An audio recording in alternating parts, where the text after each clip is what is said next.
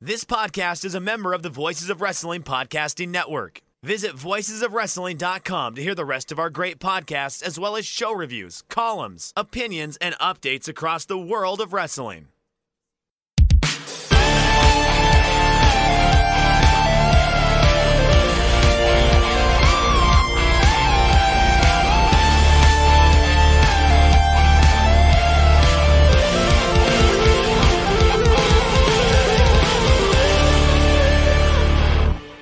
Hello and welcome back to another episode of The Good, the Bad, and the Hungee.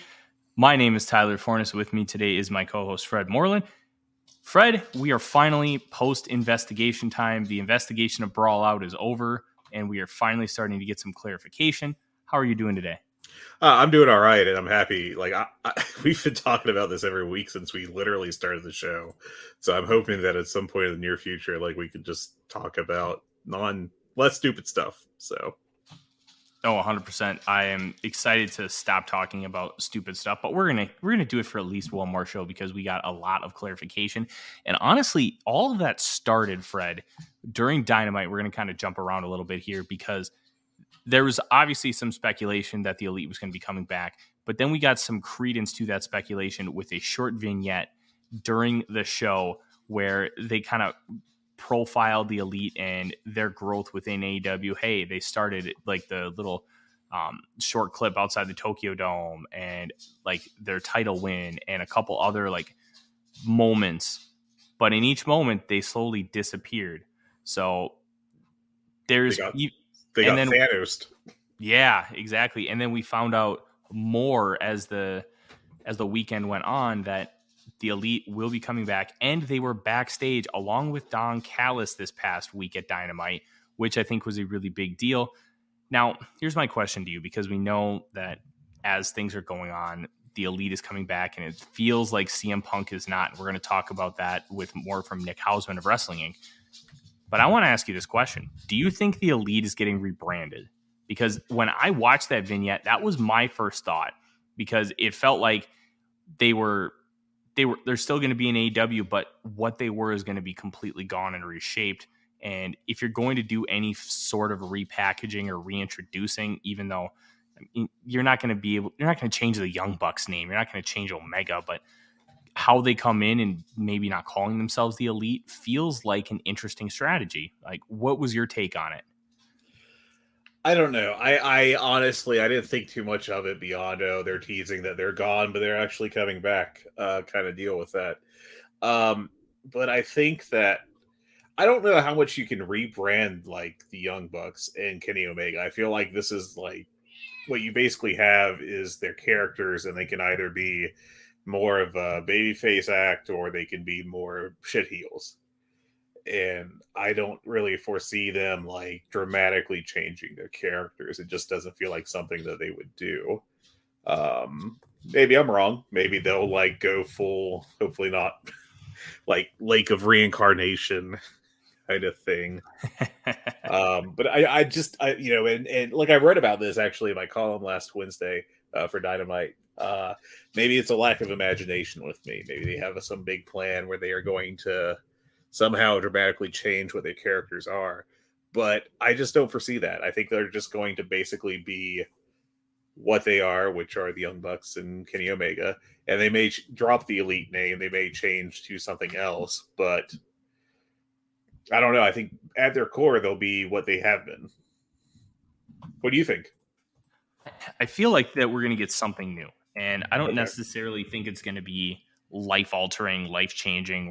We're not going to get Bryan Danielson to Daniel Bryan level of difference, but I do think that they're going to be something different. And I don't know to what degree, but maybe they don't want to call themselves the Elite because they got stripped of the titles, and it's almost like a story arc to work their way back to feeling comfortable calling themselves that. I feel like there's going to be something different with this unit, but I can't put my finger on it as of yet, and I want to see where the next vignette takes us. But I don't think we're getting standard what the projectile was for the Bucks and Kenny Omega. I don't think that they're just going to go on this long baby face run where they're holding the titles. I think we're going to get something different. Okay. I mean, very possibly. It's very much, I hate to like kind of sandbag your thoughts there and just be like, I guess we'll see, but I don't know. It'll be interesting to watch for sure. It'll be interesting to see where they go with starting with that vignette from last Wednesday and what that leads into. But at this point, I really don't have a feel for what they're going to do. I don't either, and that's one of the reasons I like this company is they throw curveballs at you. There are some that are just so blatantly obvious. Everybody knew Hangman Page was on this long story arc to get the title, and it took longer than you would have thought by at least a full pay-per-view cycle because everybody thought it was going to be an All Out, but he had some planned time off, and then they got him the title at Full Gear. And I really feel like they have these long story arcs, and then they throw you curveballs. And those curveballs make things more fun. I like being worked as a wrestling fan. I don't understand people who don't like being worked because that's the whole point of being a professional wrestling fan, to expect the unexpected and not like, I'm a big fan of the show Big Brother. The whole mantra of the show is expect the unexpected. And when you have that as a fan of whatever you're watching, it creates a sense of mystery and a sense of excitement. And when AEW is continuously able to pull this kind of stuff off, I think it's really fun and it's good for the product. And I'm very intrigued to see what happens with this group because they're going to get some kind of big run, especially with these trios belts. It's not going to come right now because of everything that happened with Brawl Out, but it's going to happen eventually because the start of the trios revolution in the States was the Dragon Gate 6-mans WrestleMania weekend. And then it evolved, and then you have like the Bucks and Kenny Omega, and they would just go to PWG along with a few other trios and just have insane matches. And it got more and more popular, and AEW's finally rolled these belts out, and there are a bunch of good trios in the company. Now, like, you can really do something with that, and I think that they're going to get a real run with it, but just thinks we're not going to have it now. And I guess this is a really long-winded way of saying that the excitement and mystery with this company is why I'm so invested. Yeah, I definitely can foresee them going that route. I think it would definitely be the wrong move to move the titles off of Best Friends so quickly and to put them right immediately on the Elite. That would kind of send a, well, you guys are definitely just placeholders. Thank you for your service. Bye. Kind of vibes. And I'm not sure that that's really good. I actually think it would be beneficial for Best Friends to hold the belts. They don't need to hold it for like a year or anything, but at least through this pay-per-view cycle, I think is a bare minimum before it's just kind of like, all right, we've been bouncing these around a lot at the very start. So. No, I agree completely. And kind of as we continue with the story I mentioned earlier, Nick Hausman from Wrestling Inc. Well, it was revealed by Dave Meltzer, and then Hausman confirmed, but he didn't want to go public with it, that I believe it was the next day that Punk called him to apologize for the attack at the beginning of that presser. And it feels like that he got a story from the Punk camp as almost like an apology. So Punk's camp went to Hausman, told him the Bucks kicked the door into Larry, which knocked out 2 of his teeth. But there are 2 issues with this. One, why would it take 8 weeks to come out when CM Punk has been painted like the bad guy nearly the entire time? And 2, there was also a scheduled vet appointment for 2 days after All Out, and that makes things a little fishy. He has claimed that AEW has not reached out to Punk since All Out. Punk didn't think the press conference was a big deal, and Punk's group said that he responded legally under Illinois' Castle Doctrine, which is absolutely hilarious. Punk was afraid Page would shoot on him during the title match after the Workers' Rights promo, and that was where Punk initially won the belt. Almost certainly meaning that not protecting Punk on moves rather than deploy a sugar hold. Wife of Ace Steel, her name is Lucy, wasn't talked with about the incident, and I believe she was in the room. Yes, and that's been pretty consistently reported. Yep, people have denied these claims to Dave Meltzer. There's a lot to take in here, Fred, and I want to start at the top.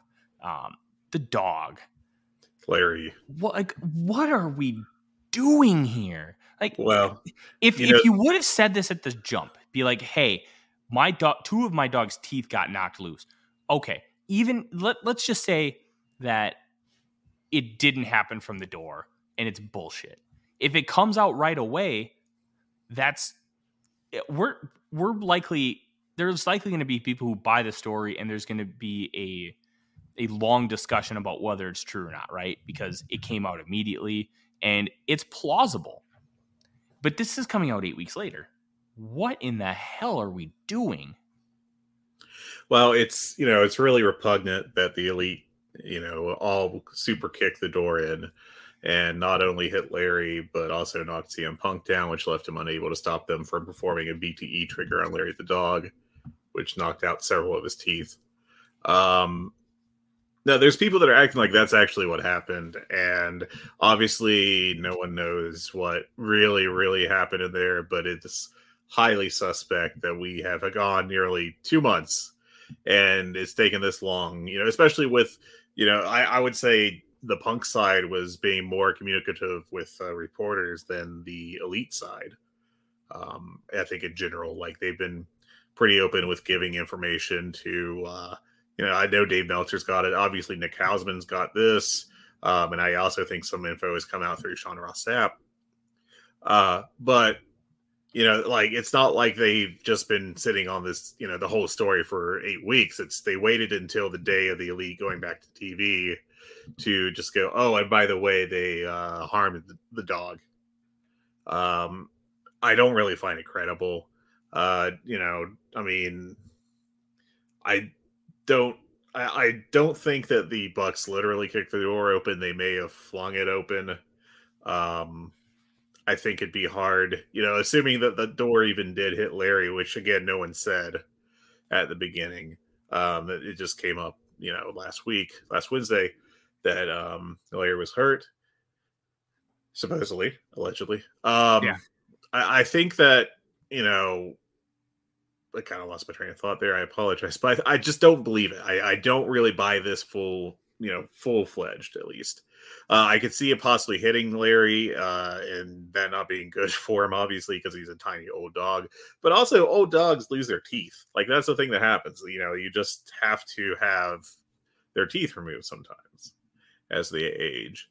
Now, the waiting 2 days to get to the vet, maybe they called his vet on Sunday, the emergency line. They're like, well, we don't have any openings until Tuesday, and you already have an appointment that day. Why don't we just see him then? Is he in any emergent pain? They probably said, I would assume no, because if, I would also assume that Chicago, Illinois, a notably large city, has emergency vets that you can take your pet to if necessary. Mm-hmm. So the fact that they waited till the regular appointment indicates to me not really a pet emergency, that Larry was probably at least fine-ish, but I just, it doesn't add up to me. It doesn't make sense that this is literally what happened. I know that I make jokes about like the Young Bucks, doing wrestling moves on the dog to the horror of CM Punk. But like there are people that actually think that is essentially what happened, that the Young Bucks, just because they do flips or they like these people like Jim Cornette and therefore don't like the Young Bucks, think that they're literally evil people, and Kenny Omega too. I don't know. I think it's very much it's like there's a certain segment of the wrestling online fandom that are turning this event into a Rorschach test of which people do you pre-existingly don't like, and how can you interpret and then repeat this information in a way that makes those people you don't like sound as bad as possible. Yeah, just it's all very silly. Like I'm kind of speechless a little bit because he is so nuts as far as how he's presenting this stuff, and like it drives me bonkers because this is a workplace fight. All right. Mm-hmm. In theory, no big deal. We all have them. And sometimes they get a little aggressive, and sometimes people need to be disciplined for it. You don't have to take it to a level where you're just lying about everything. And this, like, other people have said it, and I'm going to say it again. This isn't how normal adults behave. Like, I am not going to sit here and claim I'm a perfect adult. I handle things poorly because I'm human. I'm literally speechless because of how absurd this is. And quite frankly, I kind of want to stop talking about it, but we'll roll this whole thing into what's going to be the topic of conversation over the next month or so. And that is going to be the Wrestling Observer Newsletter Hall of Fame. And ballots are due, I believe, by the end of this week. Shit. I thought it was November 15th. I have a ballot. Hold on. Panic. I haven't finished yet. I believe it's November 5th if you're mailing, November 15th if you're emailing. So I think you're still right. Oof. That's what I was trying to say when you interrupted me unfairly, Fred. So listen, I'm going to go take care of Odie, and it's going to be a problem. Just vote Odie in the Hall of Fame. That's all I ask. That's right. Anyways, it makes for a real interesting case because Punk had a difficult case going into his AEW run because he's not a pure work rate guy, but he's obviously been a draw, and he's obviously one of the more charismatic on the mic performers in American wrestling history. But he's never been able to really have, even his 10-pole title run in WWE was overshadowed by Cena versus The Rock. He never got to main event WrestleMania with the title because of Cena versus The Rock. And then The Rock beat him for it in a convoluted finish at the Royal Rumble. And that kind of, for the most part, then he got Undertaker, and then he was gone from the company within a year. And then he gets AEW. And AEW is honestly born off of him and the want for change, the want for more in professional wrestling. And then he comes in and he honestly does a great job. He pops numbers. He puts on really good matches. He draws with multiple people. And in doing so, he really built up a case that I think if you would have continued at this pace for another year and had an actual 10-pole title in AEW, you're probably talking about him as a slam dunk because he was able to be a true title holder with 3 different major American companies. And you can argue if Ring of Honor was major at the time or not. Probably weren't, but they were the biggest indie. And at any point in time, I think Ring of Honor in the early 2000s was the biggest indie in American wrestling history. You have all that. And then you have him drawing legit numbers, doing an AEW record pay-per-view buy, drawing a Rampage high in viewership by, I think it was like 50% more than any other, or 100% more than any other Rampage had ever drawn, just on the rumor he was coming back. Like, he had a fantastic case to get in. And now, with this whole thing, there's almost not a case anymore because this has really clouded it. Where do you sit with CM Punk in the Hall of Fame? And I know rules have changed. You can only vote 5 per category. And with the tag team rule, things get even murkier. Do you think CM Punk is a Hall of Famer? And would you vote him in for the Hall of Fame this year? Well, this is actually my second year with the Hall of Fame ballot. And I'm still working. I'm trying to make my first vote on the historical U.S. U.S. and Canada portion of the ballot. But last year I did vote on the modern U.S. Canada, which includes CM Punk, and I voted for him then. And I actually even wrote an article for Voices of Wrestling last year called CM Punk Already Has a Wrestling Observer Newsletter Hall of Fame Resume. Because I think that what he had done when he had walked away from wrestling was already enough to get him in. He doesn't really get the way most voters don't give credit for the Ring of Honor run, but I think that he played a really big role in making that company mean something. So I think that he should get credit for that. He a big part of his argument, and with the Hall of Fame, 3 things should be considered: drawing power, in-ring performance, and historical significance. And Meltzer says that if you fulfill at least one of those sufficiently, you should get it. And of course, that's up to the individual voter, what that means specifically. Mm-hmm. But I think historical significance, which is probably the least valued of the 3 by voters, I think you have an argument there that he and Bryan Danielson both helped open up the door in WWE to allow the smaller workers to be big stars in the company that had traditionally always pushed just the biggest guys that they could find, regardless of talent, regardless of how over they were with the crowd, etc. That's how you ended up with things like Diesel versus Mabel was that a SummerSlam main event? I think it was. I think that might have been a WrestleMania main event. No, it wasn't a Mania. I'm pretty sure of that.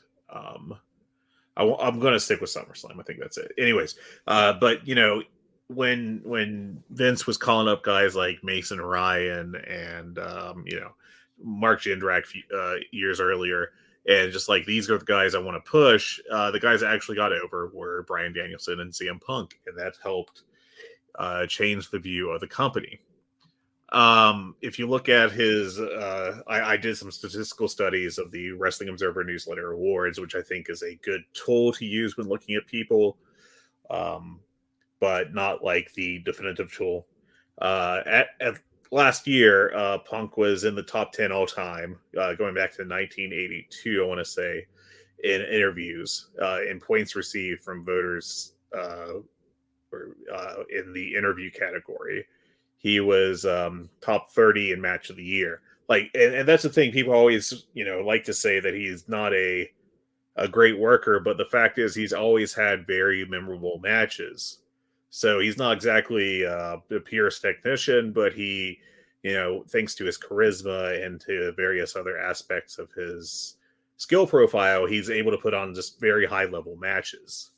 And I think the most important thing is that Punk is in the top 20 all time in basically the MVP category in award shares for that. And you can look at other modern guys that are in already, and like he was actually ahead of Bryan Danielson in that category, and Danielson got in. Danielson obviously is very much based on an in-ring performance. But like, I just think CM Punk checks all the boxes. And the thing is that once he came back in those first 6 months before his first injury, CM Punk really helped his case in my mind by showing that he was a massive draw. Because you just look at the numbers that he did with AEW. As you already mentioned, the Rampage rating was, astronomical, considering it's a 10 p.m. show without him formally being announced for the show. The pay-per-views went up year over year every time until just this last one, All Out. His first pay-per-view match did big numbers. So he meant a lot to the company.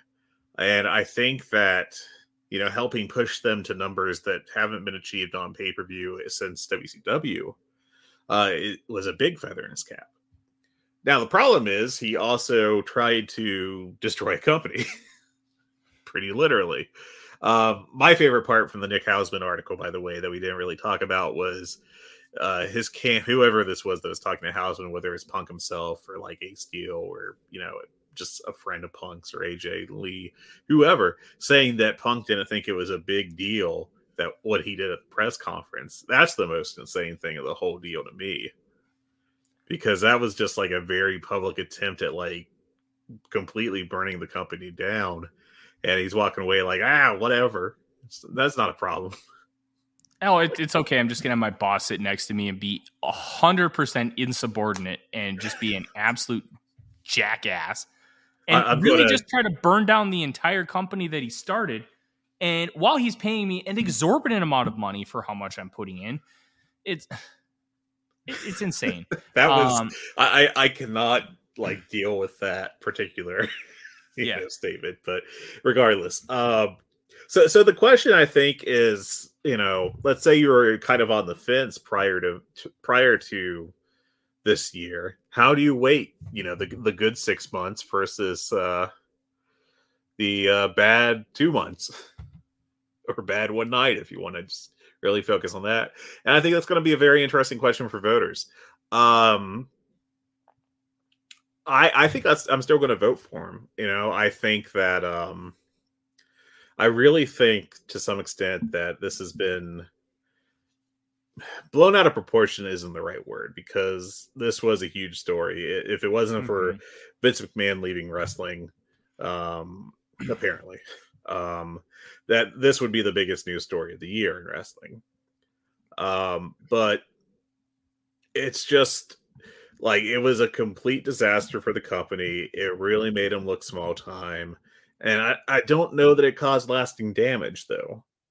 I think the absence of Punk will harm them. It's obviously not going to help them. But it's not, I don't think that they've really suffered long-term ramifications other than losing maybe their top star. The TV numbers haven't collapsed. In fact, they've held quite steady. Ticket sales are concerning.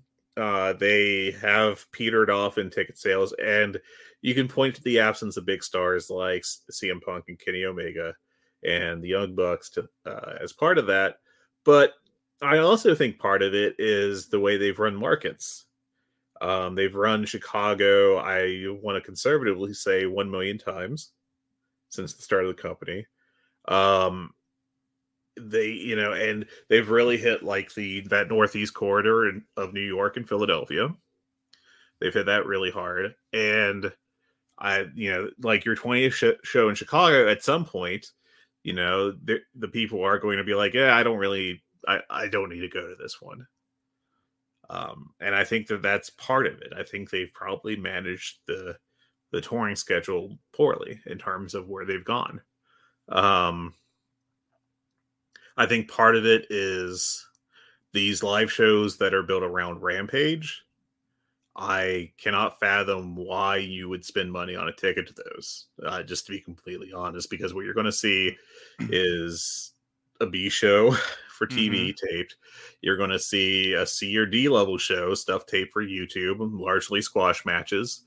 And that's it. And then you get to see Jon Moxley or, Bryan Danielson or someone cut a little promo after the show.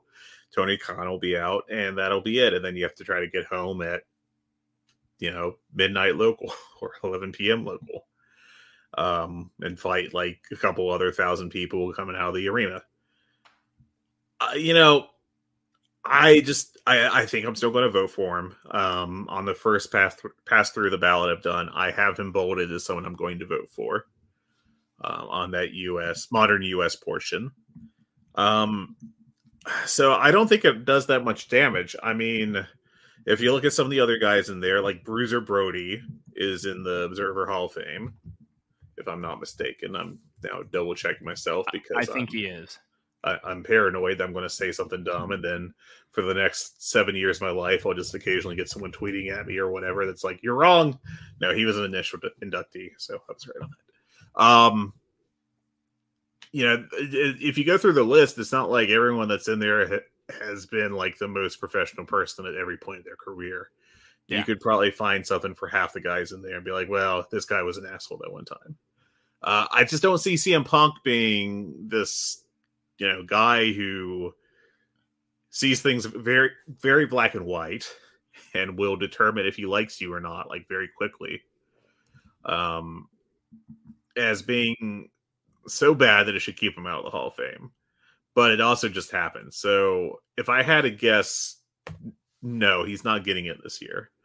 I don't know how his voting totals will go, but I'm just not very optimistic that this is going to be the year.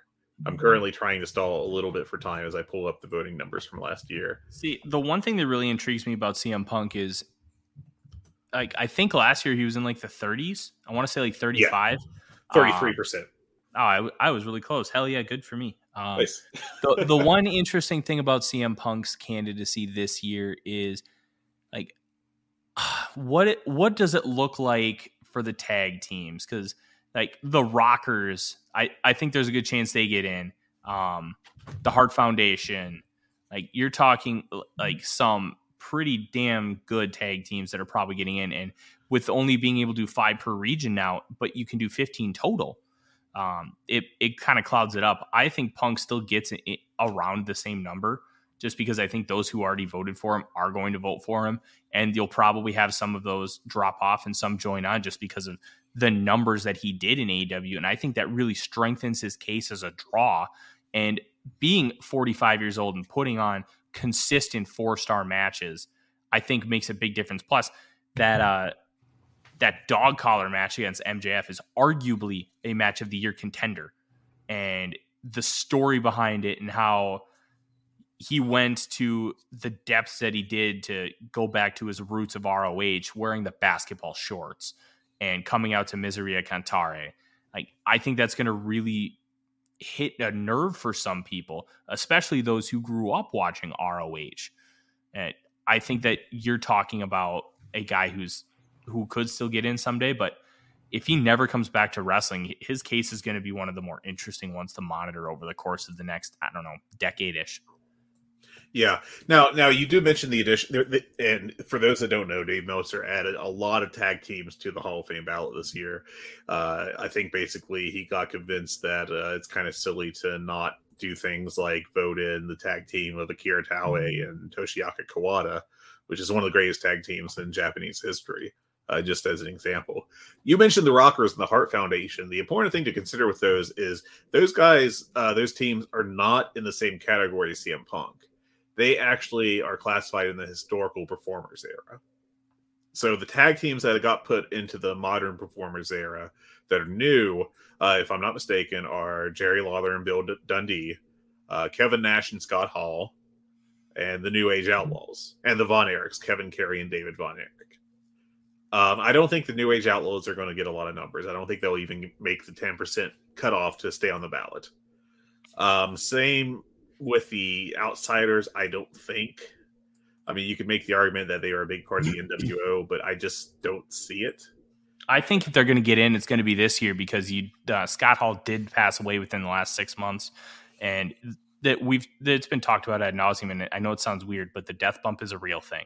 It is a real thing with the voters, but I don't know that they're getting a 60% death bump because Kevin Nash as a solo individual fell off the ballot pretty quickly last time he was on, if I'm not mistaken. Mm-hmm. Like, I don't even know if he lasted a year. And a lot of the voters are going to think of them in the more negative way because they also helped kill WCW. You know, they were contributors to that.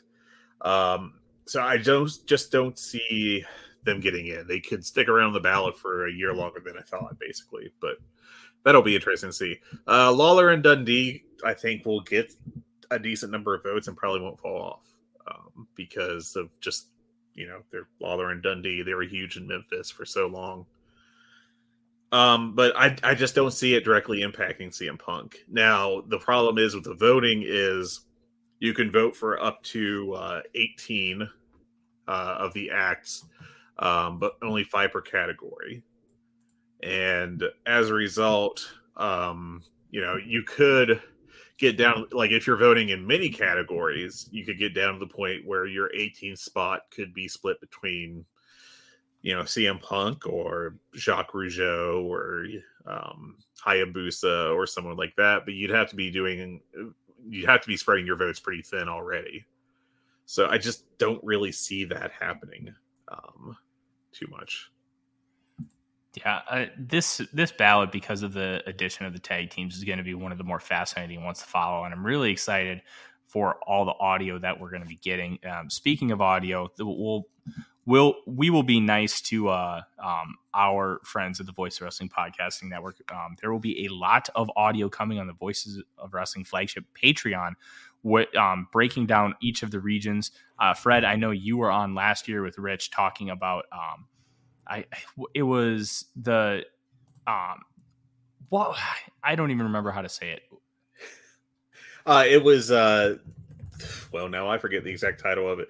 It had to do with Bill James's Whatever Happened to the Hall of Fame, which is a seminal book about the Baseball Hall of Fame, of course, by Bill James, the famous baseball analyst who wrote a whole book about the voting of the Baseball Hall of Fame and kind of the history of that.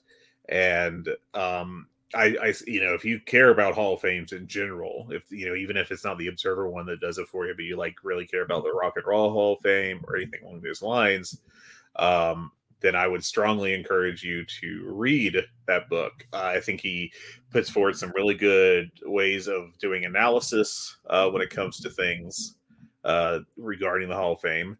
And I think, they went with the original title of the book, which was The Politics of Glory.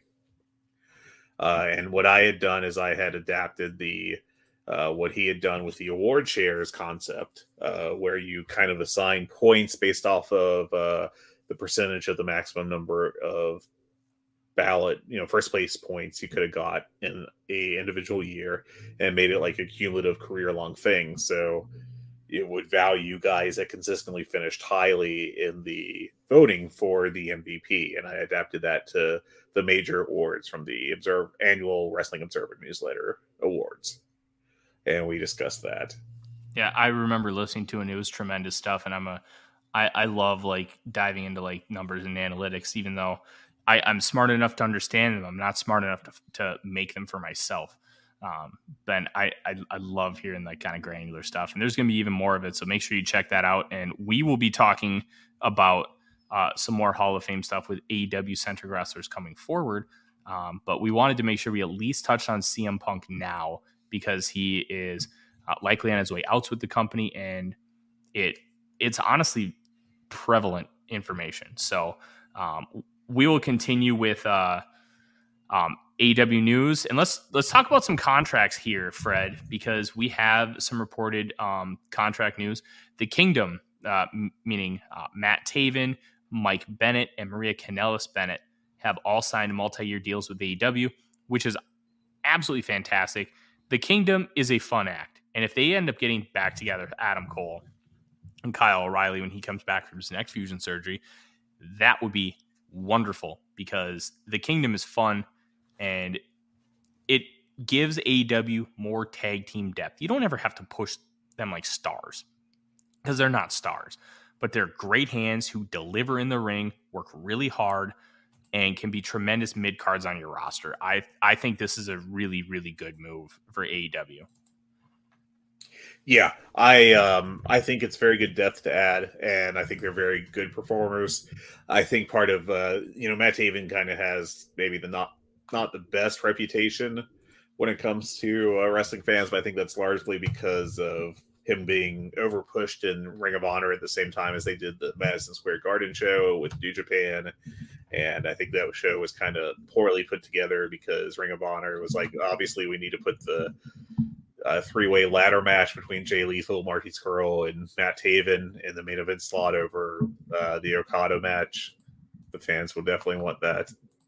But I mean, I think he's a very good talent. I think he's very enjoyable, and and Mike Bennett is very solid, and Maria Kanellis has a ton of charisma. I think she's a great ringside personality.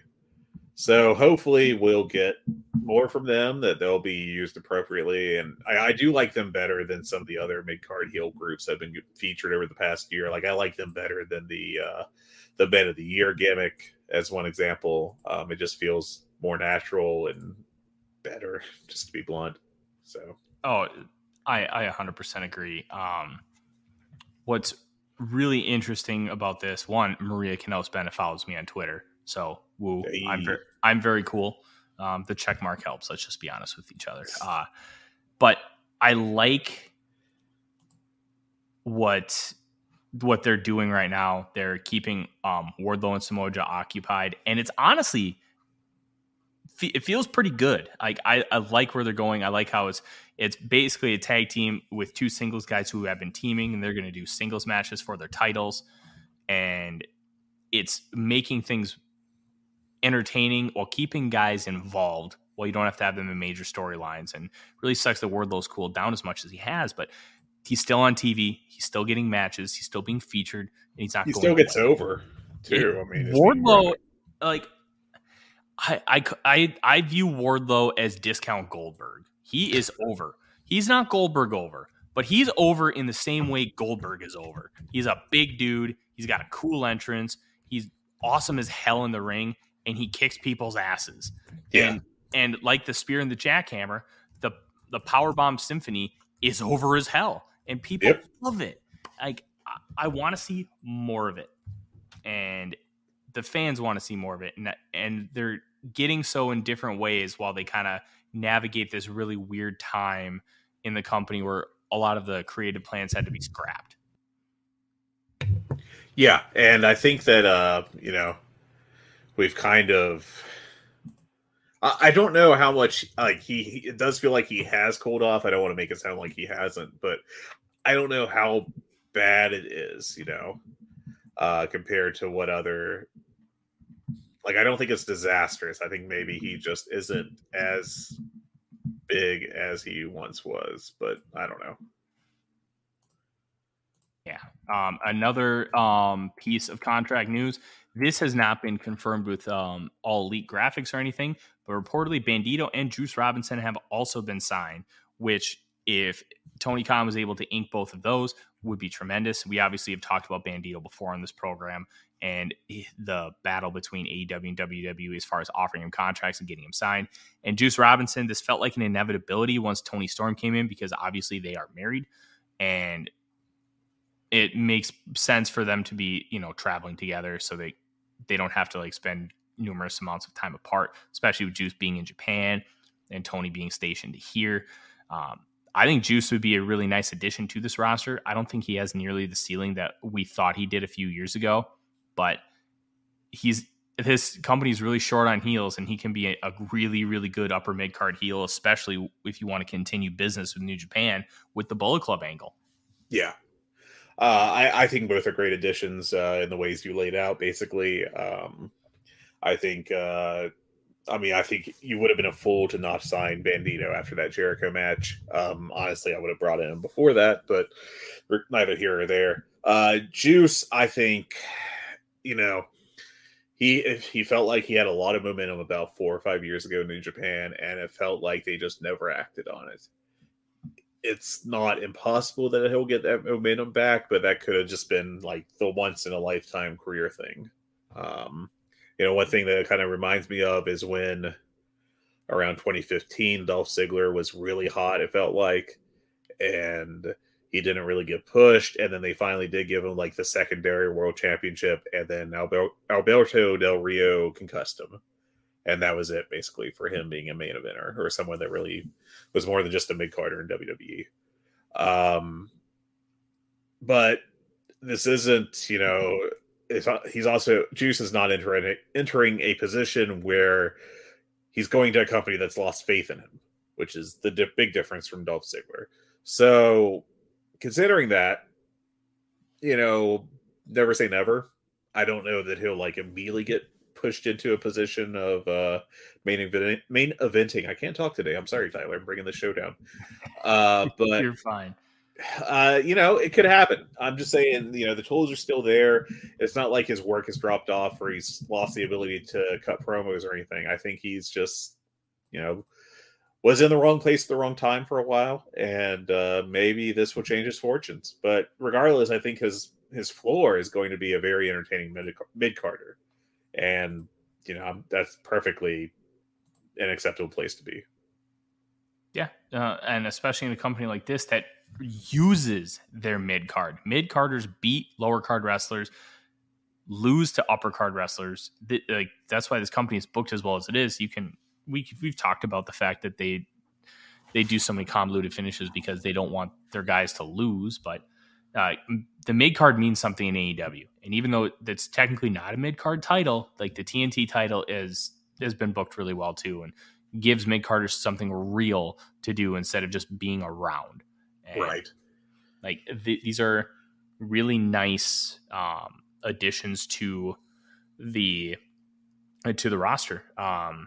FTR is booked for the new Autumn Attack New Japan show in Osaka this upcoming Saturday, 11/5. So you'll be able to catch that right away in the morning. And I think that could be a really good match. Have they announced who they're facing? I actually missed that. So I believe it's Kabano Khan. Okay. Do you think they'll do the title change there? I don't know. So here's my take on this. I don't think FTR is working World Tag League, and it might be better for New Japan to just bring them back for Tokyo Dome and not have the champions participate in World Tag League. I think that that's an interesting idea. You don't have to worry about the champions losing, and then you can just take the belts off them at the Tokyo Dome, and that can be an act where AEW is going to be in Seattle for the 1-4 Dynamite. There is a small chance you might be able to get somebody back from Japan to Dynamite in time for the show, and it's a little far fetched, but it's possible. And FTR is a big enough act, but also a small enough act, especially with how they've been booked on this show, where you could send them over there for Wrestle Kingdom. They could put on a tremendous match, drop the titles, put over whoever's going to take the belts and run with them. Like, I think FTR probably ends up winning, especially because I think Tony Khan might want to get the AEW tag team titles onto FTR before they lose IWGP titles. Yeah, I think that might be his plan, but he's taking a sweet time getting there, and that could be a problem for either Triple. Well, I don't think AAA really has any plans for the tag belts, and you can question, what plans they do have in the grander scheme of things. But I could see at some point maybe New Japan's just like, okay, listen, we want to build up Okan and Cobb maybe, or someone else. We would like our belts back, please, thank you. So I don't know. Something to watch. It is going to be something to watch, and I'm getting really excited for the Wrestle Kingdom show. We already know a couple of the matches, but we're going to know more here, especially after this show on Saturday. Speaking of New Japan, Mox was a surprise entrance in New Japan's night before the Rumble show. He and Eddie Kingston were the survivors in an elimination main event. I have not had a chance to watch those shows from this weekend, but I heard that they were a lot of fun, and especially because the first show of two in Japan, in New York City, was a Mystery Vortex, which Mystery Vortexes can be a lot of fun. They can also be really bad, but it turns out that this one ended up being really good. Yeah, I haven't watched it either, but I've heard more good things than bad. I think what I heard more than either was weird. Forever Hooligans reuniting. Like, not bad, but probably more weird than good in 2022. But I loved that tag team when it was really active. So, that was. It's also very interesting that at the end of a New Japan show, the two people standing tall after knocking out Jay White were two AEW guys. Yeah, and that leads to the whatchamacallit. There's that. I can't talk today either, Fred, because my brain knows what to say, but my mouth doesn't know how to say it. Whenever AEW wrestlers get booked outside of the company, they almost always win. Now, yes. New Japan is a little bit different because they're almost like sister. Like, it's almost like a sister company at this point. Like, they exchange talent, but it's not a surprise to see AEW wrestlers win outside the company. So there's really not a whole lot to say. Yeah.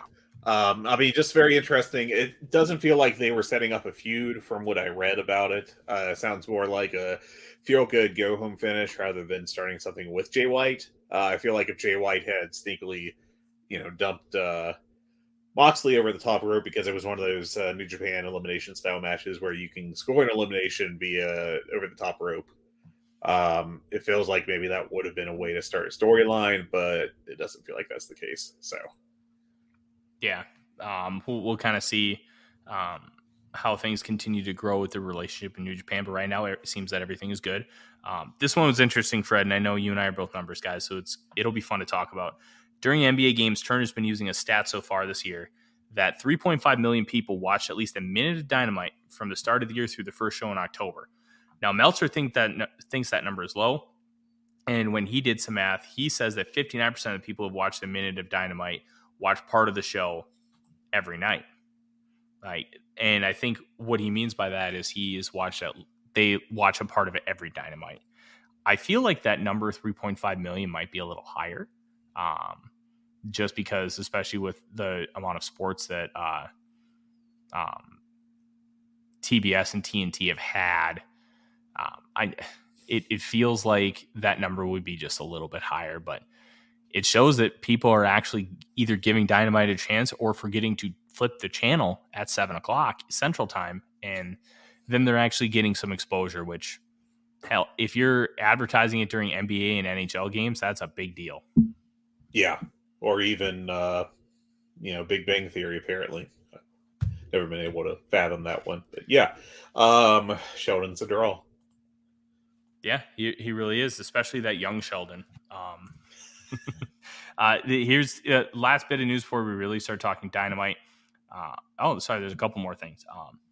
CJ Perry, formerly known as Lana, who is married to Miro, said in an interview that Miro is being used because he's not one of Khan's favorites. That's interesting, and I don't really think we need to dive into it a whole lot, but that is something to put on the back burner and see if anything else comes from that, because obviously bookers like to use people that they like, and that how they like them can really vary depending on what it is. So I can't say she's wrong. He doesn't get booked like one of his favorites. He gets booked as someone that he likes, not loved. So yeah, and the last two stories, basically Kylan King following up on the whole deal with Sean Dean and the Thunder Rosa adjacent workers. Kylan King, after getting those 2 TV spots, basically decided that she would get more TV time if she went to NWA, rather than sticking around with AEW. So that's what she did. And Thunder Rosa hopes that she is able to return to the ring in January. So I hope Tony Storm or whoever may beat her doesn't mind the interim tag for a couple more months, apparently. Yeah. It'll be interesting to see if Thunder Rosa actually comes back with AEW. There was obviously a lot of, for lack of a better term, slander against Thunder Rosa. Nobody spoke highly of Thunder Rosa. So I'm going to be very interesting to see how that evolves. And then Kylan King to focus on NWA. It's probably the best move for her because she's not going to get that on AEW television, but she could in time. And you might as well get as much in-ring time as you can, even if it's NWA facing Taya Valkyrie. Let's talk about ratings though, Fred. 997 and a 0.32 in the 18 to 49. Number 5 in the key demo, behind only the 2 basketball games on ESPN, the Midnight Sports Center, which was going to be overlap with the last basketball game of the evening, and Real Housewives. Look, there's really nothing to read into. This is where AEW lives. Yep. When it's their normal time slot. Basically what you would expect.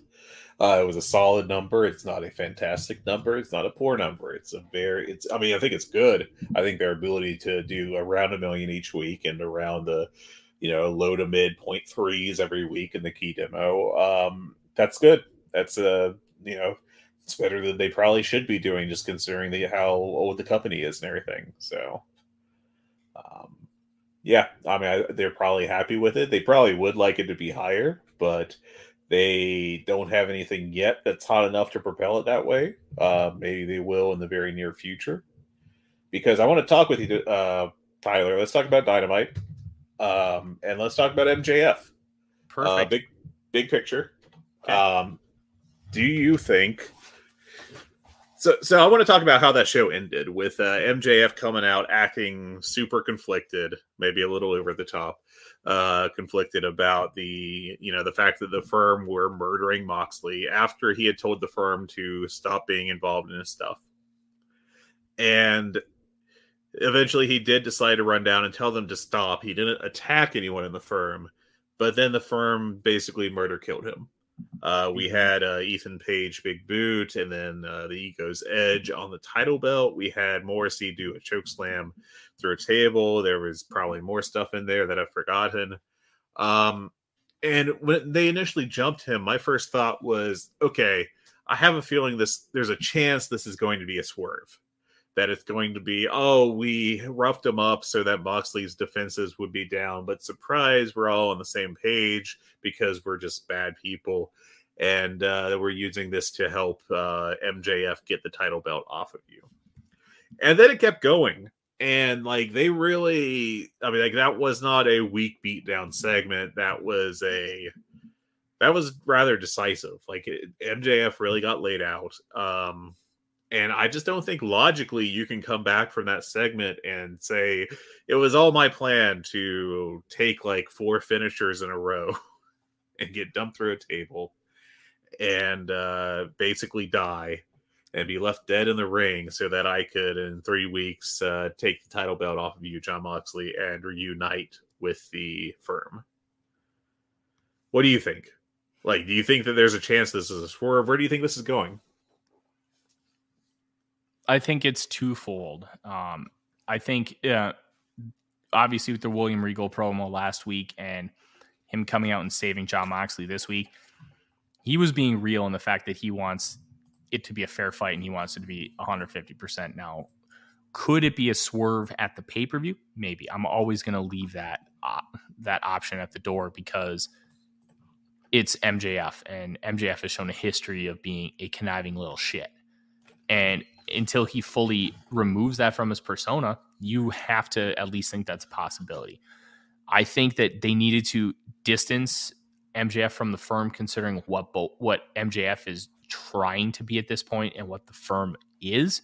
I also think that the AEW is not they're lacking heels, and we talked about that.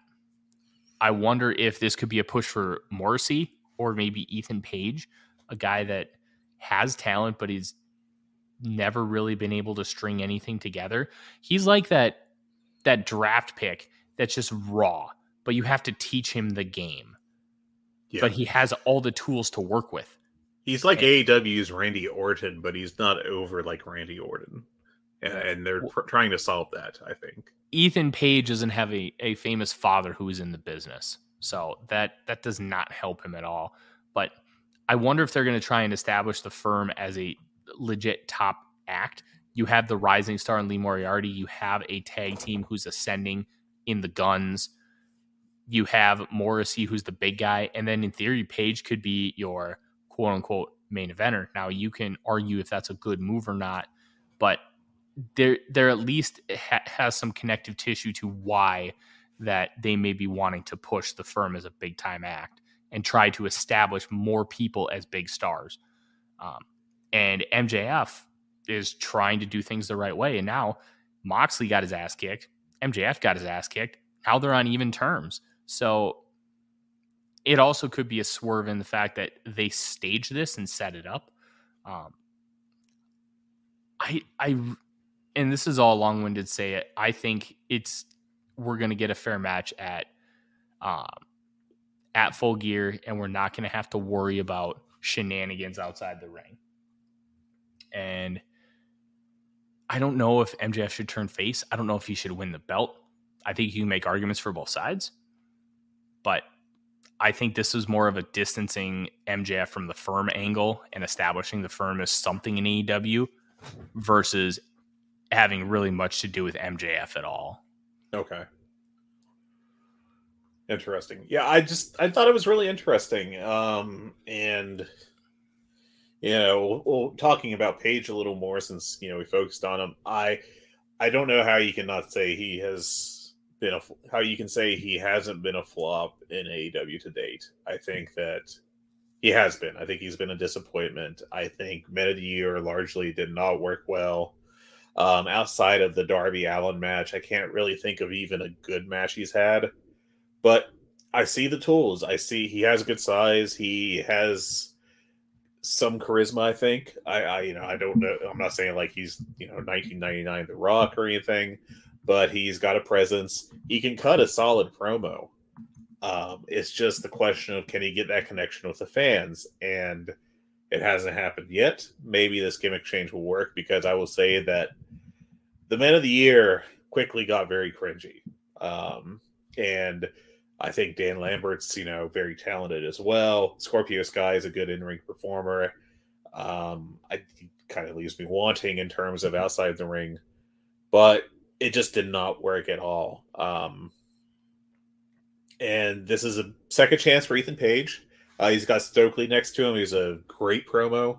I think that there's a lot of potential, either prospects or rehab, kind of slots. Ethan Page is a rehab project in the considering that he's failed already, so they're trying to get him going again. Morrissey is kind of a rehab project in terms of his having starting to get over WWE and then attitude issues, and then kind of took a long and winding path back to where he is today. And then Rarity and the Guns are prospects. They are not over yet. The Guns' biggest thing to date is being the butt of the jokes and the thing that got the Acclaimed over to a big level, or helped get them over to a big level. I think Lee Moriarty is a fantastic talent in the ring. I think he's got some charisma. He hasn't got it. He hasn't had a chance to rise up the ranks yet. This is going to be his chance, obviously, but he's just not there yet. And that's my biggest thing with the firm is it feels like a main event group without any main eventers in it, coming off of Dynamite. And that either means that someone's going to get over quickly and get up to that spot, or it's going to be a big flop, I think. I just don't see it in between. Yeah, I don't really see too much of an in-between either, but I think it's worth a shot, especially considering you need more heels in this company. And if it doesn't work, let Stokely talk his way out of it and pivot to something else. Like, you can always evolve a concept that doesn't work. Oh, hell, they already moved him off of, 2 different acts before he got to the firm, within a month. There was the Jade Cargill mini run that they quickly aborted, and then I guess it was just that and then building to the firm. But yeah, you can always just slot someone else over, and someone that's more of a main eventer and can kind of salvage it that way if necessary. Mm-hmm. Yeah. This company is just fun because I like where MJF is going. I wonder if it's let me get your take on this. Do you think it'd be better for MJF to slow burn this face turn, or is this a situation where, because he is so incredibly over and hot right now, he is the company at this exact moment. He's their biggest star. Do you want to babyface him and just let him go on the run, but it makes it more difficult because there's so much more meat on the bone with him as a heel, and to keep building it up and making fans crave and salivate that turn. Kenta Kobashi didn't win his first Triple Crown title until he was 5 years into his career. And then when that moment happened, it was such a big deal. Which method would you prefer at this point? That's a great question. I personally feel like that if someone is hot to this level, that you just about have to strike, I think you just about have to put the title on him. But this feels more solid than some of the other, someone getting over, but they don't act on it things that I can think of. Going back to WWE, the Rusev Day stuff.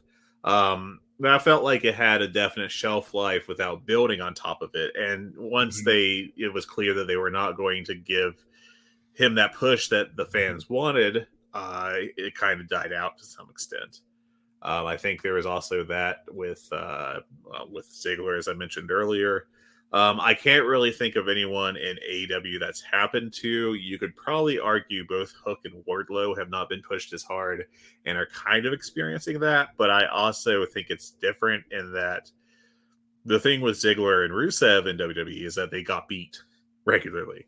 It was hey, we want to see these guys as main eventers, and Vince McMahon would go, nope, not going to happen. They're going to job to Randy Orton or someone that you're kind of tired of seeing above these guys in the pecking order, but it's not going to change. That's not what's happened with Hook and Wardlow. They are pushed as stars. And Ricky Starks, too. That's another guy that I think they should be putting on TV a lot more. But, they are still over. If you put Ricky Starks on this coming Dynamite, he will get a pop. He will get a warm reaction. Would it be as warm as if he'd been on the past 4 Dynamites getting a major push? No, it wouldn't. But the thing with MJF is that the momentum he has right now feels very solid. Like it's not going to go anywhere. So you could slow play it. You could definitely have him fall to Moxley here at the upcoming pay-per-view. You could have the story be that he's struggling to achieve what he talks himself up as. And that could be a very good storyline. That could be a legendary storyline. Or you could embrace it and just have him basically be late 90s Rock in terms of, he was the heel that was cool, that put the faces down, and that's how he got over. And then he turned face, and the real shift in his character was now he was just making fun of the heels. I don't know. It's a really interesting situation that Tony Khan's in, because I don't know that there's a wrong answer here, but I don't think either is guaranteed to work, because if you wait too long, then the buzz will die down and it just won't hit the same. I think the Tyler Black Ring of Honor World title win back about 10, 15 years ago falls into an example of that. Or you put the belt on him and he does get really over, sure, but it doesn't get as hot as you had hoped. So I don't know. I mean, it's a really intriguing situation, and I don't know that there's a clear-cut answer either way. Yeah, I don't think there's a clear-cut answer, and I think that's what makes it fun. You could go multiple ways, and I think that you could easily justify it. But we're obviously going to continue to find out more about MJF over the next 3 weeks, and then once we get to Full Gear on the 19th, which is only 19 days away, Fred, we are going to surprisingly near. Yeah. Now we're going to have a lot of answers about what this is going to be. Let's talk about Dynamite, because the one nice part about how we construct our shows is we try not to just be a review podcast. We try to talk a lot of long-term stuff and a lot of news, and I think we've done a really good job of that today. But we do need to talk about the show, because the show is a lot of the reasons why we have one. And let's start off with the beginning of Dynamite, which was ROH World Champion Chris Jericho and ROH Pure Champion Daniel Garcia taking on Blackpool Combat Club's Claudio Castagnoli and Wheeler Yuta. And I thought this match was excellent. You had your spots with Jericho and Claudio just being a ridiculously strong human being, especially considering how he's built. It still shocks me, some of the stuff he can do. And then you get the finish of the match was awesome, where Claudio gets that uppercut and then plants Jericho with the neutralizer, pins him. What was really interesting about this is after the match, later on in the show, there's an interview segment with Renee Paquette and the Jericho Appreciation Society. And Jericho laid out an open challenge for any former ROH champion. There's been some discussion whether it means world champion, TV champion, tag champion, but I think the essence of it was a former ROH champion. Claudio just pinned the ROH champion, who took the belt from him at Grand Slam. Do we get a rematch next week? We could. If that was the case, though, I would have built it. I don't know that Claudio versus Jericho is like a pay-per-view main event, like maybe a Ring of Honor pay-per-view main event, but not like a AEW pay-per-view main event. But I do think it's big enough where you could build a Dynamite around that. So the fact it's not announced makes me want to guess that it's someone else, that it's someone that is not really under a Ring of Honor deal, or I'm sorry, an AEW deal. But it kind of calls in question who's that going to be. And I don't know. I think that's really interesting. It'll be really interesting to find out, but I don't have a good guess. So, yeah, I don't either. And I think that's what makes this interesting.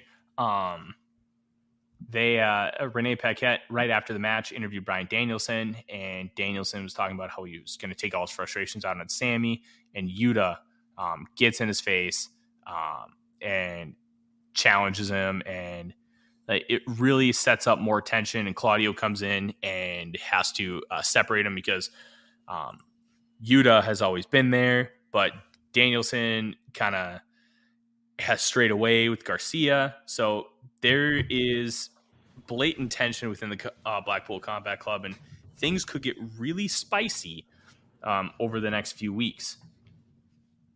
Yeah, it'll be really interesting. I think Yuta's going heel. I think this is pretty obvious, and I think that part of it's going to be that he's talking a lot of shit on Claudio's behalf, and Claudio's not really going to be into it. And for example, in that tag match, the guy that got the fall was Claudio. It wasn't Yuta. And then Yuta storms out of the ring and immediately starts telling Bryan Danielson that he doesn't respect him, Wheeler Yuta, enough. And, I could see that being part of it. And that Claudio just eventually is like, hey, listen, man, you need to stop putting my name on this stuff. So, yeah, this is setting up to be really nice and a really good possible turn. I'm intrigued to see if maybe it's Claudio. That is an interesting idea that it would that's the little swerve there. It'll be interesting to follow. I can't say that Claudio as a heel would be a bad move. I don't know if it's the right time, but I also don't think it's exactly a disaster if you do that. So, yeah. Yeah. And then next we had the AEW World Tag Team Championship #1 contenders match, FTR versus Swerve in Our Glory. And the Guns, and this ended up being important. They were sitting front row mocking FTR, actually wearing FTR costumes because Halloween is today as we record. This was a tremendous match. And at the end, you've got Swerve doing everything he can to win the match. And that's kind of been a theme with him over the course of the last few weeks as we've been kind of building to a Swerve in Our Glory split. Swerve hit Dax with a low blow, and then you have Keith Lee finishing him off and getting the win. And the Guns during the match ended up interfering as well. And now you have the Acclaimed who were sitting up at the entrance ramp watching the match, and it looks like we may be getting an 8-man tag to set up the match, which I believe has already been announced for Full Gear. Yeah. I think that match will be a lot of fun.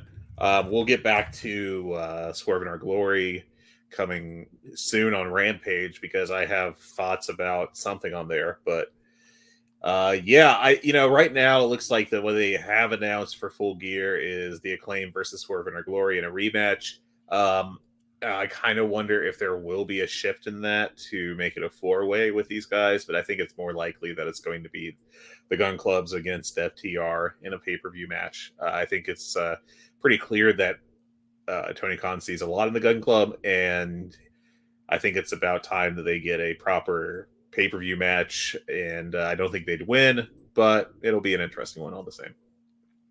Absolutely. And then you had Renee Paquette backstage with Saraya, and Dr. Britt Baker interrupts, and then it gets kind of weird, but they're obviously still building up to an eventual Saraya Britt Baker match. I think this is just a small advancement in their story, but nothing really to write home about. Yeah, they're advertising a sit-down interview between the two with Renee on this coming Wednesday, and I thought this felt like a really weird segment. Not because of anyone performing poorly, but I thought it was just cut oddly. That it just felt very rushed and like I didn't even have time to process what they were arguing with before Renee told them to get out of there and that they'd handle it next week. So it was just like, oh, okay, fine, sure. So, yeah. And as we kind of continue on with Dynamite, Renee Paquette was at the top of the ramp to interview MJF next. And this was fun because obviously we know Renee Paquette is married to Jon Moxley, and MJF was just being a dick and talking mad shit about Jon Moxley. And Renee, she gets praised a lot, but I'll tell you this much. She did a great job of holding her composure and staying professional and not getting emotional, even though MJF was intentionally trying to get a rise out of her. Just really good stuff from Paquette. And then Stokely Hathaway interrupted, and this was this kind of ends up setting up the the end of show angle with the Firm. Look, MJF is fantastic, and Renee was the perfect foil for him in this situation. Yeah, I really like the Renee and MJF chemistry. It looked like they were working really well with each other, and I'd like to see more of that going forward. So that'll be interesting to watch, and hopefully we do get more of that. I think that could play a big role in the part of the in the build to MJF versus Moxley. I think the focus is very much going to be on the cheating aspect, though, in the firm. So, but it could be another fun layer to add to it. Absolutely. And then you had the anticipated match with the American Dragon, Bryan Danielson, versus the Spanish God, Sammy Guevara. Good little match. I thought that they have a better one in them, but Bryan ended up choking out Sammy with the triangle. This was good, but I came away a little disappointed. I thought it felt to me like it was paced to be like a great 25-minute match that ended after 15 minutes. I still liked it quite a bit. I thought it got pretty hot by the end, but it definitely felt like they were building to a longer match, and kind of felt abrupt in its ending, but I still liked it. I think I went 4 stars on it. It's really enjoyable to me. Yeah, 100%. Then he was Renee, who they're really getting their money's worth. Yes, they used her a lot on the show. Yeah, which is good. Not too bad for Lexi just getting her job absolutely usurped from her. Yep. But she has been pushed back. Yeah. And I mean, let's just be honest, Renee's way better than Lexi, and that's not even a shot at Lexi. She's good, but she's not Renee. Then you have Ray Phoenix and Alex Abrahantes with Renee, and they're talking about how Penta is about to be a double champion, and then Phoenix wants to be a double champion, and he calls out Orange Cassidy. And then Luchasaurus and Christian Cage come in, and Christian Cage says Luchasaurus deserves the shot more than anyone else, and how he wants him to get all the belts. And Orange Cassidy just comes out and said, let's do this. And we're going to have a match next week. Yeah, one small note on this is from the preview they do for the upcoming Dynamite towards the end of Rampage, is they did a graphic for this match, of course, and they had a American flag next to Orange Cassidy and a Mexican flag next to Ray Phoenix, and no flag next to Luchasaurus. I just thought that was kind of interesting. I think he is billed from parts unknown, if I'm not mistaken. You know what they should have? They should pay for the rights to use the Jurassic Park logo. I was building that exact joke. Oh, crap. I'm sorry. I just got Lexi there. But that's okay. But yeah, I it doesn't mean anything really, but it was just kind of funny to me. Yeah. And then you had Riho versus Jamie Hayter. And I thought it was noteworthy that Hayter got the win because they have booked Riho very, very well throughout the course of AEW. And this is continuing the momentum build for Hayter to eventually split from Dr. Britt Baker. And I believe it was last week when Hayter and Britt Baker were talking, and they explicitly said, one of us will be the next women's champion. And that was key. And we're really starting to see that. And I think Hayter is going to end up being the next women's champion. Yeah, I think so. I think that I don't know if it's going to happen on Full Gear or Winter is coming or just some other Dynamite. But I thought it was, I thought this was a really good match. I went 4 stars on it as well. And yeah, I liked it. I thought that it built quite well, I think, to an eventual Hayter title match and probable win. And yeah. Then we had one of the weirdest interview segments with Eddie Kingston. Eddie Kingston basically said people need to leave him alone because he's fine, and he gave that kind of fake smile. He's not fine. No, and I don't very know. Very passive aggressive. It was very Midwest of the New Yorker. Yes, to be honest, and I don't know where this is going, but it's interesting. I wonder if we're going to get a Kingston heel turn in the near future. They need heels, and Kingston is a guy you can push to the moon. Yeah, I don't know if I think they could have probably done a little more with him as a babyface, especially before the Guevara related suspension. Um, but I do think he'd be a great heel. So, yeah, I can't really complain about it. The fact that they're probably going to turn him, but Yeah, it's I enjoyed the segment a lot. I realized it was kind of weird relative to how a normal one would go. But I also think that I think he'll knock it out. I think he's the kind of guy that you can line up for a promo and it'll work pretty much every time. No, I agree completely. Kingston is a guy that you can rely on, and I think that's a really big deal, especially considering you have so many acts that are kind of iffy. I think getting Kingston to be a heel, and you can always turn him back face in a year or so, but he is a guy that's always kind of been shades of gray, even as a baby face. That I don't think you're not going to get a big show kind of flippy floppy deal with a guy like Kingston. You can run him as a heel because he's kind of a dick. You can run him as a baby face because he's over with the crowd, but he's got morals as a dick. It just kind of works. Yeah, I think so too, and it'll be interesting to watch. Especially, I think the really interesting thing is who it's going to be against that he's a heel. Mm-hmm. But it's not very clear right now. It could be. I mean, you could have interpreted the segment the week before with Death Triangle as setting up a Pac versus Eddie Kingston feud. I don't think that's what that was. I think that was a heel telling him he needs to be more of a heel, and Kingston might become more of a heel. That's how I took that. Yeah, I think that's a fair synopsis. And then we had Jon Moxley versus Pentagon. I'm going to be honest. I came away disappointed from this match because I had more expectations, but maybe I shouldn't have had that high of expectations. It was a shade under a 4-star match, and it was good, but it wasn't great.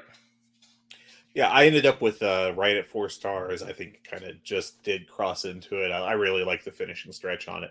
But yeah, I honestly didn't expect much more from this. I have always seen Penta as more of a personality than a worker, at least when it comes to like what's the strongest part of his skill set.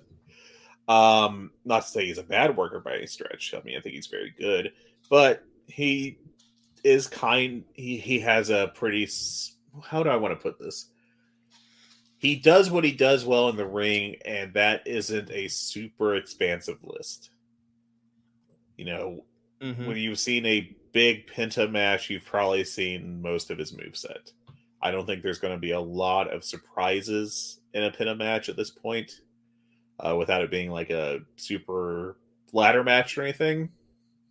Yeah.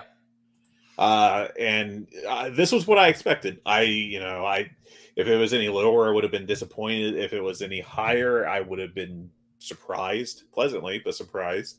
And I thought it fell right at 4 stars. So no complaints here.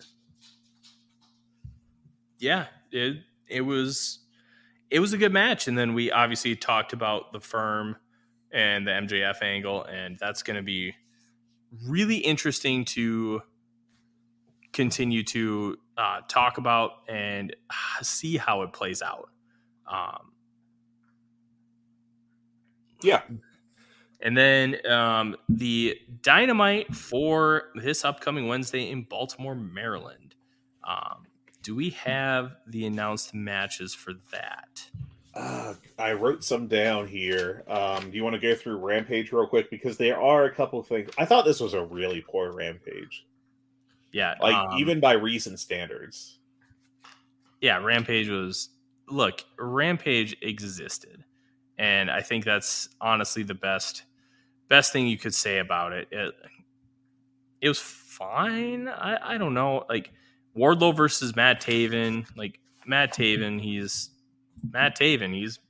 boring outside of the 10 Madison Square Taven fans that loved his title win at MSG. I did like that Jon Moxley against Daddy Magic. That was fun. I didn't have anything over 2 3/4 stars on this show, and I thought the best promo was the Jade Cargill doing pull-ups one because she just looked like a badass. What did you? I have to talk to you about this. What did you think about the Swerve Strickland kidnapping and then torturing Billy Gunn segment? Yeah.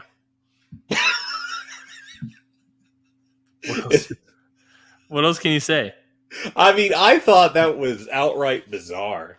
Like, it felt like just a real tonal shift, not just for like Swerve Strickland as a character, but for AEW television. It felt like it was a weird WWE Vince McMahon segment that got transported over somehow. And it just felt so out of place to me. Yeah, just so not weird. Not everything's gonna hit, and I think if you're gonna try weird stuff, Rampage is a great place to do it. Yeah, that's a good point. I think we would have heard a lot more about this segment, probably negatively, if it was on Dynamite. But I just was like, oh, what is going on? And then they have to have, I know that they're obviously building to like a split between the two, but it felt really weird to have like basically Swerve Strickland turn into Jigsaw. And then good guy Keith Lee, they cut back to him in the ring, and he's like, oh, that's messed up. Like, I don't know what he could have done as a character. And it just felt, it was so weird. It was just so extremely weird. Yeah. I don't know that I really have bigger thoughts than that, but it was just wild to me that like it went from a weird, like just kind of an already out of place kidnapping angle to we're gonna recreate the torture scene from the first Daniel Craig James Bond. Oh God, what a comparison. and it felt so out of place on this show where like minutes later you had like what I thought was a pretty bad Tay Conti Madison Rain segment or match where like Tony Schiavone's trying his best to get it over and Jim Ross just starts talking about the Jaguars. Yeah, no joke, right? The Jaguars themselves just lost in front of Shad Khan, Tony Khan's father and owner of the Jaguars in London, against the Denver Broncos in a really weird football game. But that was there anything else that you wanted to talk about on this Rampage? Not really, no. The Swerve thing was the big thing to me. There were no, like, a month or two ago when I started complaining about Rampage, it had become a show with like 1 3.5-star match show. And we haven't done that in 2 weeks now. I didn't have anything at 3 stars on this one. So if I can't even get like a pretty good wrestling match out of it, and there's no great promo segments, like it was just like it wasn't like the worst show I've ever seen, but it was definitely a disappointment. It was like a 2-star show all around. Yeah, just it's hard for me to even watch these Rampages anymore, just because they're just a big ball of nothing. Yeah, it was hard to get excited for anything on this show, and it definitely didn't leave me feeling it any more excited about it going forward. Yeah. Kind of wrapping things up here. We saw Swerve Strickland on AEW. I have not had an opportunity to watch it. It just kind of, I don't know. Do you watch it? I know you've watched some of these. I did watch it. It was not the best one, but it was pretty good. If you're into the whole RJ City shtick. I think the most notable thing from the YouTube shows was this past week, Jungle Kiona, a legend from Stardom, who's now a freelancer, had a match on, I believe, Dark. I think it was the Dark rather than Dark Elevation against Riho, which sounds really good, but it's at like a 6.18 on Cage Match with 37 votes. So basically like 3 to, like 3.25 stars, maybe 3.5. I just don't know that it was as good as you would have hoped, but I mean, still like a very random and good. I mean, good name to get if you can on AEW Dark. Yeah, I would love to see Jungle Kiona on the main show, and hopefully that we get an opportunity to see that. She's been getting booked in more high-profile places, and getting an opportunity on Dark, I think, is a big deal, especially when you put her with somebody like Riho, and I believe they've had quite a few matches together. So it's more of an opportunity for a showcase, which is honestly a really good thing for both sides. Yeah. I will say, Fred, I do have something in the backlog I want to talk about. All right. I don't know if you've had an opportunity to watch the first round of the NJPW World Television Title Tournament, Ren Narita versus Tomohiro Ishii. But I can't recommend it enough. I did get to watch that, and that was really great. It was just ass-kicking chicanery, and I didn't know how I would like Ren Narita as honestly a cosplay of Shibata, but it works. He's got the same build. The hair is, you've got it on point, and he's able to, he has enough charisma to make it happen. And Ishii is just a great foil because you can just kick the living shit out of Ishii and he doesn't care. And I don't know how it's going to work for a long-term finish, but he's still using that belly-to-belly pinning combination where he looks like that bridge is so angled it almost looks like a U. And I don't know how long-term he should be doing that, but the fact that he just caught him off like running the ropes and hit it was just a tremendous finish. Yeah, I thought it was a blast of a match. I went 4.25 stars on it, which may have been a little stingy in hindsight, but I thought they just beat the ever-living hell out of each other. Ishii was the perfect guy to set him up against. But I thought it was just really, really fun. Yeah, just awesome stuff. And that tournament's going to have a lot of those. I still want to see the Yota Tsuji versus Ishii match from the Royal Quest shows. And then Umino had a match. Was it with Will Ospreay? Yeah, it was with Ospreay. I've seen that one. I have not got to the Ishii Tsuji one yet, but Ospreay Umino was good. It wasn't great. It definitely isn't like in the top 10 Ospreay matches of the year, which sounds worse than it is just because it's been a great year for him. Mm-hmm. But Umino was pretty good in that. But if I had to rank them, I would say Narita looked much better.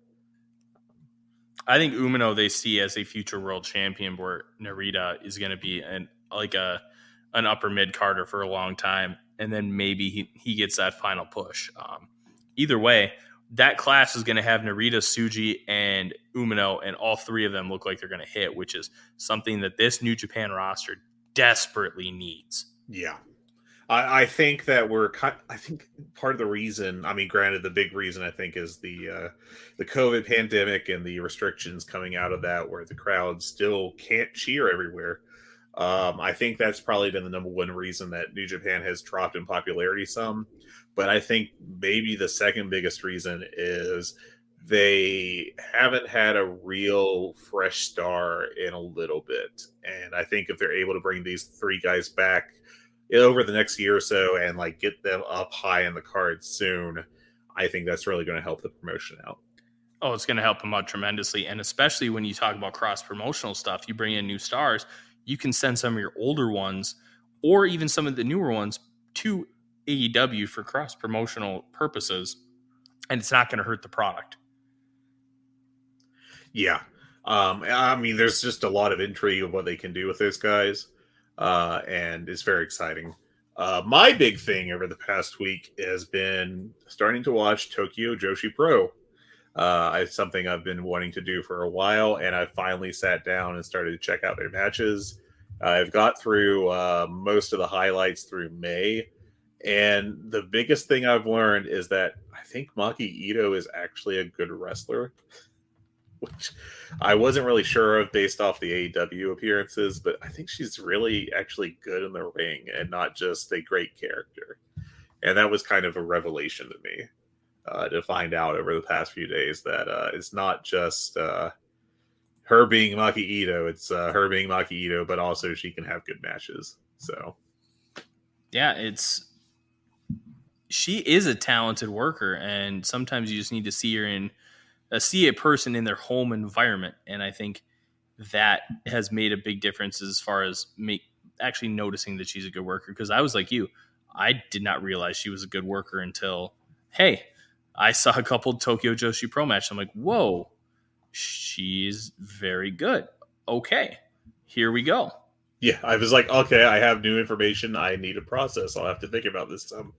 Her January 4th match against Hikari Noah for the International Princess title, I thought that was a 4.5-star match. I thought it was great. And I went the same thing with a couple months later. They had Shoko Nakajima versus Miyo Yamashita for the Princess of Princess title, and I thought that was also a 4.5-star match. So, yeah, great stuff. Really enjoyable, and it's always fun to learn about new people in professional wrestling. Oh, it absolutely is. And Fred, I think that does it for our show today. I think so. Yeah. I'm kind of excited going forward, man, because I think that we'll actually be able to talk more about the shows and what the promotion is doing rather than, it's important, I think, that we do the news for what's going on in AEW at the moment. But I'm just really hopeful that at some point in the near future, we don't have to break down the newest leaks regarding what someone said about CM Punk. Yeah, that's just such a big deal. I don't want to talk about CM Punk anymore unless he's actually returning to the ring. And I'm watching my dog grab a sock and start to chew on it. So that's pretty dope. Nice. He loves socks. I don't know why. He loves socks. But Fred, do the thing. All right. You can email us at hungeepod@gmail.com. That's HUNGEE. We didn't get a chance this week with all the news, but we do love to talk about questions we get from our listeners. So, or if you just want to tell us that we're cool and awesome, feel free to email us and tell us that. If you have anything negative to say, I don't care. You can also follow us on Twitter, the hell site that is rapidly getting more hellish. We are at Good Bad Hungee. Once again, HUNGEE. You can tweet at us there. I occasionally check that. We also have a dedicated room on the Discord server for Voices of Wrestling, so feel free to stop by. And that's about it. I hope everyone, we're recording this on Halloween. I don't think you'll be listening to it on Halloween, but I hope that you enjoyed it. Had a good one, and yeah, that's all I got. Tyler, you got any plugs you want to drop real quick? Yeah, you can follow me on Twitter at @TheRealForno. If you are a Vikings fan, you can follow all my work as I'm the managing editor of the Vikings Wire. And if you love college football prognosticating, I do handicapping for a website called Fantasy Points, and I have a lot of fun. And then this is a lot of fun to do with Fred. There, you can catch me doing all sorts of content things. And you can also follow me personally on Twitter if you want for my wrestling writing at Flagrant Wrasslin, RASSLIN. I love my Twitter handles to be hard to spell. 60 seconds before we go, Tyler, give me the Brian Harsin breakdown. What do you think?